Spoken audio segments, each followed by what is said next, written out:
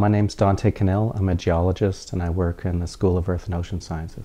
I study rocks, magmas, and gases which come from Earth's mantle, and that's the layer of rock below the crust, which is what we're standing on here.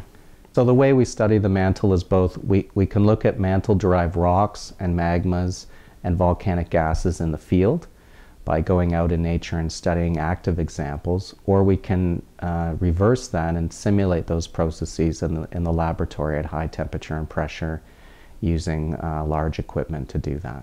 No one can really image what goes on in parts of the Earth like we can in the laboratory. And so it's really sort of a niche area, even within geology. It's sort of an indoor approach to an outdoor subject. Research in the earth science is societally important because this is where we live, and we live on this planet, and so we should understand it at all kinds of scales and levels.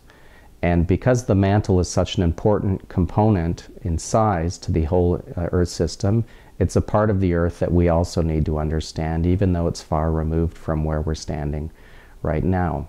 It's also the source for lots of metals which are concentrated upward in the crust, which we later mine. So for example, copper and other metals that we use in our everyday lives ultimately owe their origin to some process that's formed a magma in the mantle, which then concentrates that metal somewhere in the crust.